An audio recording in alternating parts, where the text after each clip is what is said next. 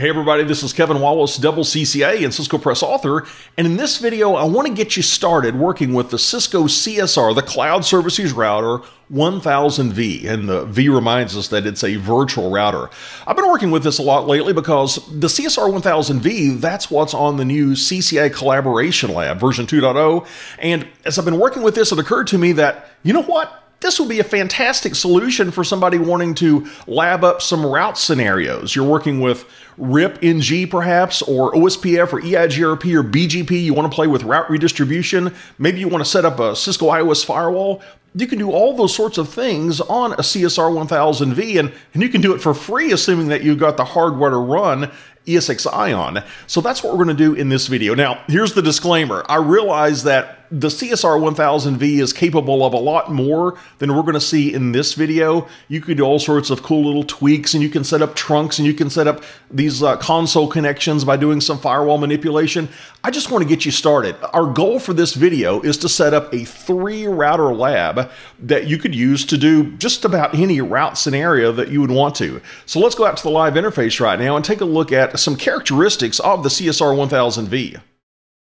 Cisco's Cloud Services Router, as we mentioned, is a virtual router, which means that we can run it in a virtual machine along with lots of other routers on that same underlying hardware, or we could host it out in a cloud provider. For example, I'm going to be demonstrating this on VMware ESXi. Specifically, I'm going to be using version 6.7, but you could run it on Microsoft Hyper-V, you could run it in the cloud on AWS, and this is just a sampling. There are other platforms as well that are supported. You can check the documentation out at Cisco's website for all of the platforms, but these are some of the big players that we think about.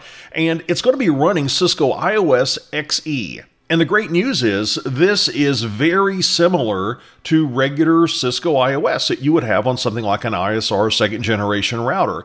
That means that if you're studying for your CCNA in routing and switching, or maybe your route exam, or you're doing some T-shoot troubleshooting exercises, this could be a fantastic solution for you. I mentioned a few moments ago that I started working with the CSR 1000v because that's what Cisco is using on their new CCI Collaboration Lab version 2.0 of the lab. And I think this is great for home lab use, not just for collaboration, but also for, like I said, route switch, your route exam, maybe T-shoot. And to get started, we need to go out and download the software. And the software that you're going to be able to download is going to vary based on what your level of permission is associated with your Cisco CCO account. Now, I used to be associated with a Cisco Learning Partners account, which meant I could go out and download just about anything I wanted. However, now, since I have my own company, I'm a little bit more limited on what I can download. So I'm not able to go out and download for free the 16.3 version of CSR 1000v. However, Cisco does make available, and I think this is available to anybody that has a free CCO account, they make available version 13.11 2SED, and that's still running some version of iOS 15, so it's not like it's outdated by a whole lot. But if you don't have a SmartNet maintenance contract, this might be the only one that you can download for free, but you can go out and see what you're able to download. And just to make it easy to find this page, I've created a short bit.ly link. You can go to bit.ly/CSR1000v. And when you get there, you're going to be presented with a page like you see here on screen, and you're asked, do you want to download the OVA file, the bin, or the ISO file?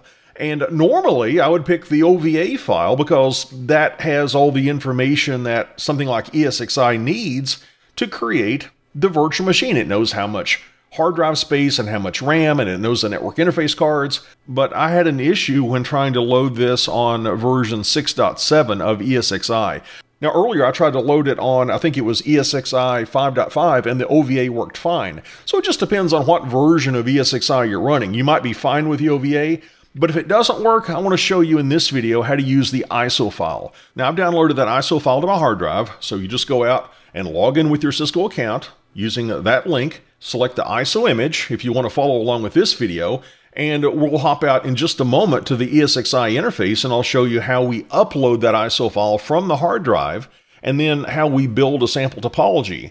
Now, by the way, this video is assuming that you already have or know how to set up ESXi. And if you don't have ESXi installed already, or you're not familiar with it, I'm going to be doing another video coming up in a bit that's going to show you how to install ESXi, because it's needed not just for CSR 1000v, it's needed for lots of virtual things that Cisco has. For example, I'm going to be working with the 12.0 version of Communications Manager and a lot of the other servers that Cisco has, and those are going to be running on my VMware ESXi machines. So I'll do another video showing how to get that set up, but this is assuming that we've already got ESXi set up. Here's the topology we want to build, and again, this is targeting somebody that wants to practice with routing technologies, routing protocols, route redistribution, maybe different areas within OSPF, route filtering. I want to show you how to set up 3 routers, R1, R2, and R3. Now, ESXi comes with one virtual switch. It's called vSwitch 0, and this is connected to an external interface which connects out to my lab network. And it has an address space of 192.168.1.0/24. I'm going to give, in that final octet, R1 a value of 15, so that's going to point out to my lab network. But then notice that R1 needs to connect to R2, so I'm going to create a virtual switch. I'll call it SW1V, that sits between R1 and R2. I'll create another virtual switch, SW2V, that sits between R2 and R3, and I'll create a third virtual switch, SW3V, that hangs off of R3. Now, please keep in mind, I wouldn't have to create all these virtual switches. I could just create multiple port groups on the vSwitch 0, much like you would create different VLANs on a Cisco Catalyst switch, and I could connect everything there. But I thought, and I went back and forth on this a little bit, but I thought it's going to be easier to visualize if we use a topology like this, because we can visualize a router connecting to a switch, connecting to a router, to a switch, and so on. So this is the topology that I want to build for you. Now let's get started by going out to the ESXi interface. Here we are inside of the ESXi web interface, and in previous versions of ESXi, you might have had to download a utility that runs on Microsoft Windows that gets you this kind of interface. But here, I'm running version 6.7. I can access it over the web, and this is a fresh install. I don't have any virtual machines created. I don't have any additional virtual switches or port groups created. We just want to start from scratch. Now, the first thing I want to do is I want to upload that ISO file that I've already downloaded from Cisco. To do that, I go into Data Store 1, and I want to go to the Data Store browser. Let's find that file. I'll do an upload, and here it is, CSR 1000v. Let's open that up, and it's going to upload that to my data store.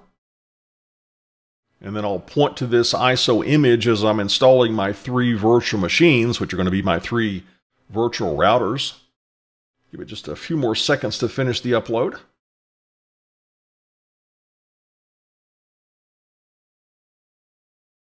Well, it looks like we're uploaded. There's our file. We'll come back to that later. Let's close out of that. And the first thing I want to do is to create our 3 virtual switches. So let's go to Networking, Virtual Switches, and you can see the one that we get by default to vSwitch 0, but I'm going to say Add a Standard Virtual Switch. I'll make this font a bit bigger so it'll be easier to see. Let's add a standard virtual switch. I'm going to call this one SW1V, to remind me it's a virtual switch. And the VMNIC 0 is already in use by vSwitch 0, and my server has 3 other NICs in it. I'm not going to use those NICs, so it doesn't really matter what I choose here. I'll just leave it at VMNIC 1, which is in the down state because I don't have anything connected. But I have to select something, and I'll say Add. So I've created another switch. Let's create another switch, SW2V. SW2V. We'll add that. And one other switch. We'll say this is SW3V. And we'll add that. Now what we want to do is to create a port group which is going to represent the ports on these different switches. I'll create PG1, port group 1 in other words, for switch SW1V. I'll create PG2, port group 2, for our second switch, and PG3 for our third switch. And the vSwitch 0 switch that we have by default, it also has a default port group. Let me show you. If I go to port groups, you see this one that says VM network? That's what's assigned to the ports on that vSwitch 0. And again, I could assign different port groups to the same switch, much like we would have different VLANs on a Cisco Catalyst switch, but I'm trying to make it easy to visualize, so I'm going to create a different port group for each switch. I'll say Add Port Group, and I'll call this one PG1, port group 1. I'll not worry about the VLAN because I'm consuming all the ports on this switch with this port group, and it's going to be associated with switch SW1V. So port group 1, PG1, that goes with SW1V. We'll add that. Let's add a second port group. You guessed it, it's called PG2, and it's going to be associated with switch 2V. We'll add that. Let's create a third port group, PG3, and it's associated with SW3V. We've now added our switches, we've added our port groups. We are now ready to install those routers, those CSR 1000Vs. So I'm going to go to virtual machines, and I don't have any right now, so I'm going to say create register VM. And again, I'm not using the OVA file here because there was a compatibility issue with that version of CSR 1000V and my version of ESXi, which is 6.7. So I want to say create a new virtual machine. I'll say next. I'll give it a name of R1.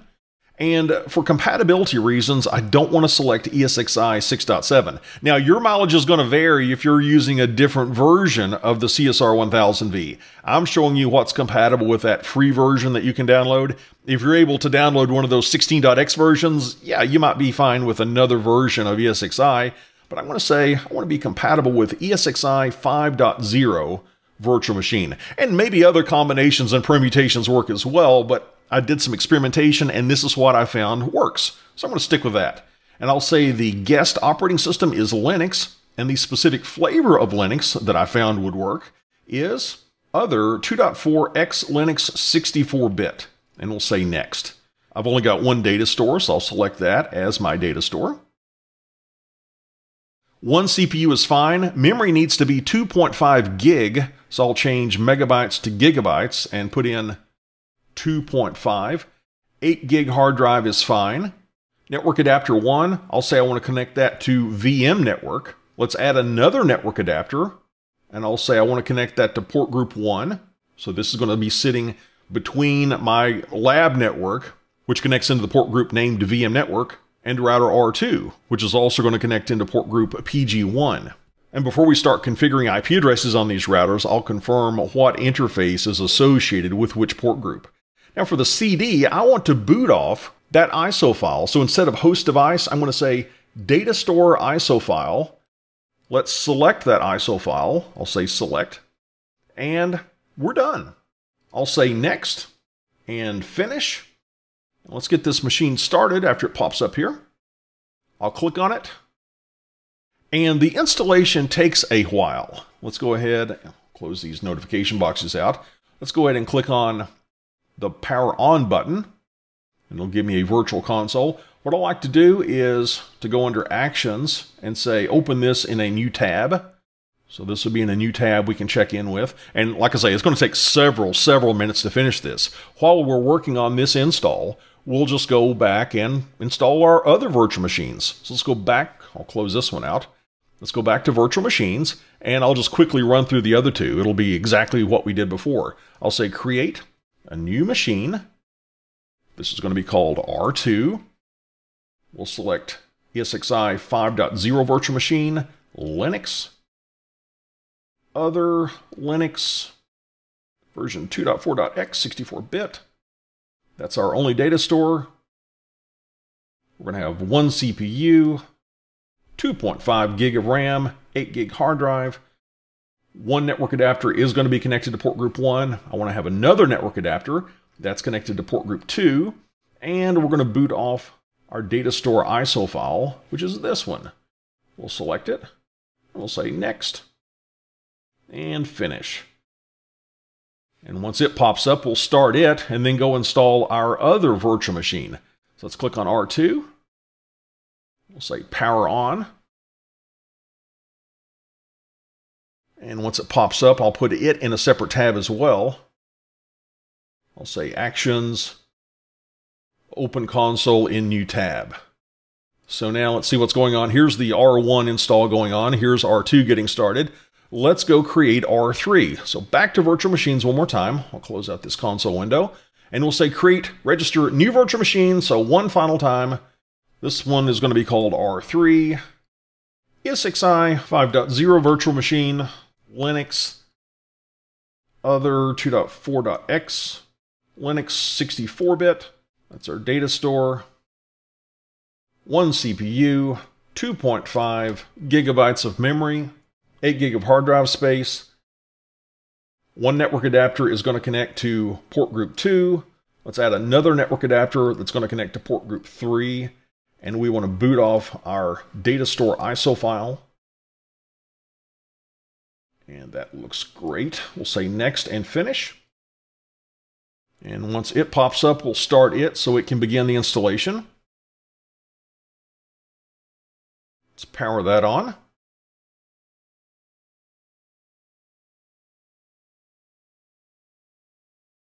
And I'll say that I want to open this in another tab. So now we've got tabs for each of our routers.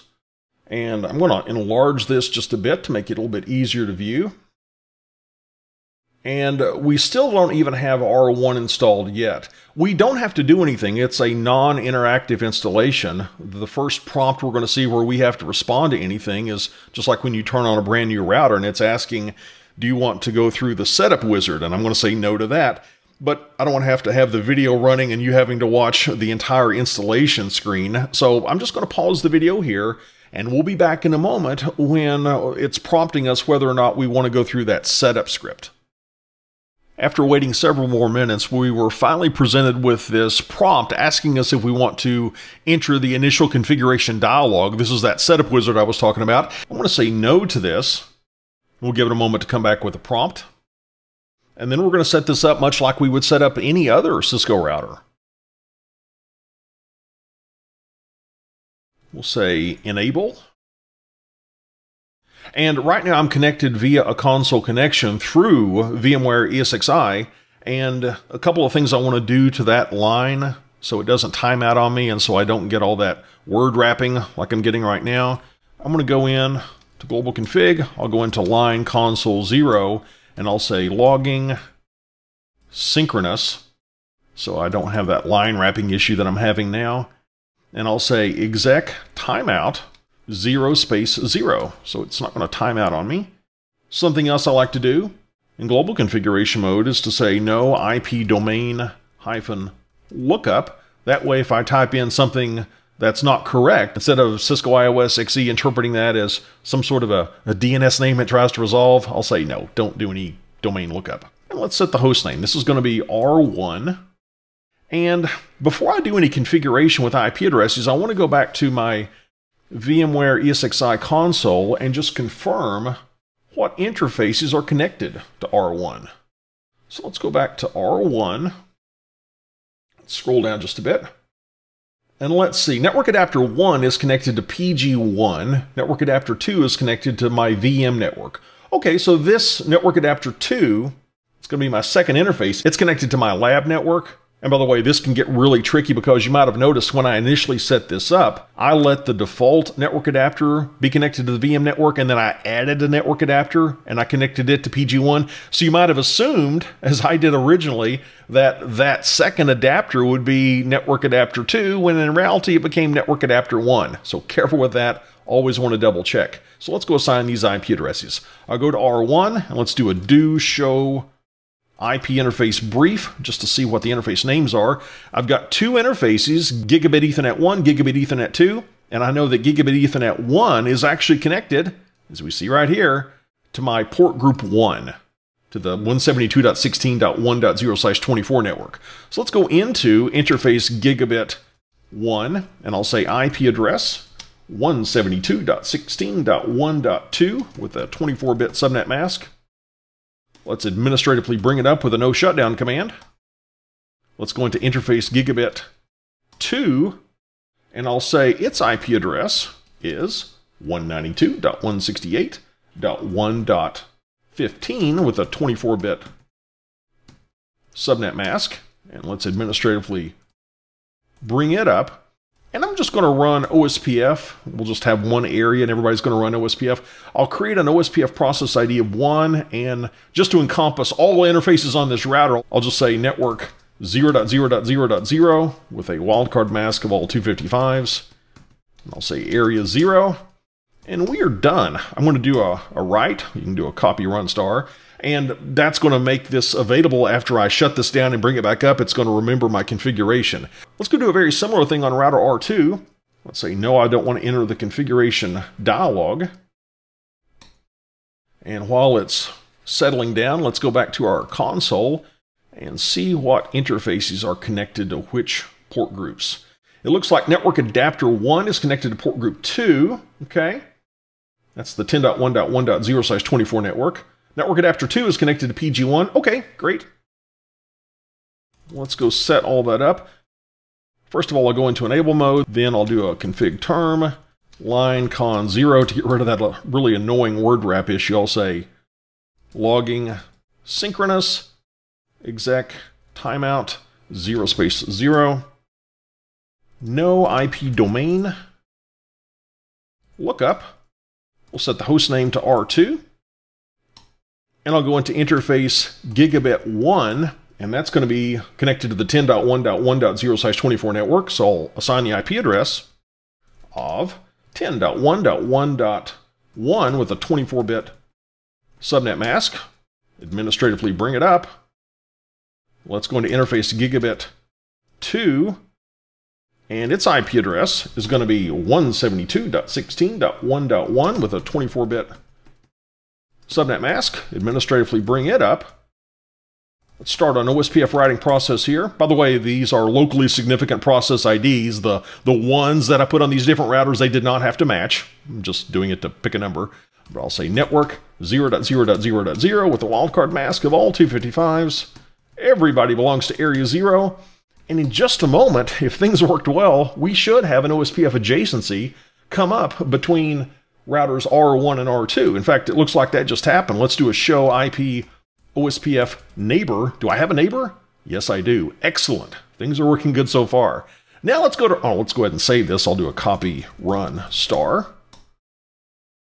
And let's go to R3. And I'll say, no, I do not want to enter the configuration dialog. And let's go confirm what interfaces are connected to what port groups on R3. Looks like network adapter 1 is connected to port group 3. That's 10.1.2.0/24. Network adapter 2, that'll be gig 2. That's connected to 10.1.1.0/24. Great. Let's go back to R3. Enable global config. Let's go into line con 0, logging synchronous.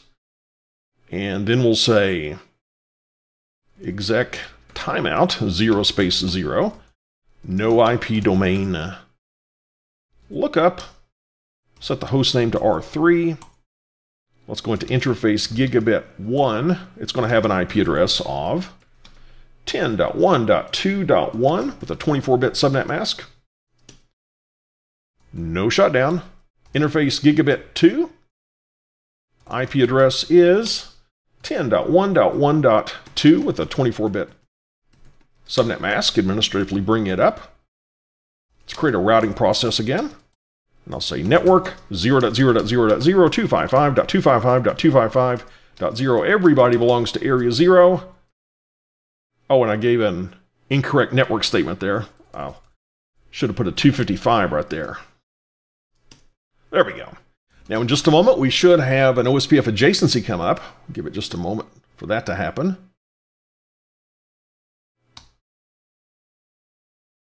Looks like we are up.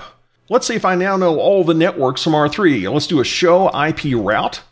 Look at this. I have learned a couple of networks via OSPF. I've learned the 192.168.1.0/24 network. I've learned the 172.16.1.0 network. I've learned all that via OSPF. Can I ping the far end of this network? Can I ping 192.168.1.15? That's my lab-facing interface on R1.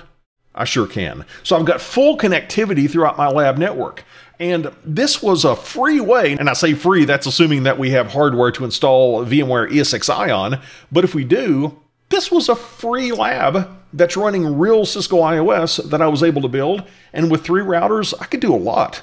But I'm not limited to 3 routers. If I've got plenty of capacity on my server that's running VMware, then I could have lots and lots of routers. You can lab up a CCIE route switch lab on this thing if you had enough capacity. And with the network interface cards I have on my server that's running these virtual routers, I could connect out to some real gear. So even though I'm not doing a switch here, I could connect out to actual Cisco Catalyst switches. So this is an inexpensive way to get started building a fairly robust lab using Cisco's CSR 1000v.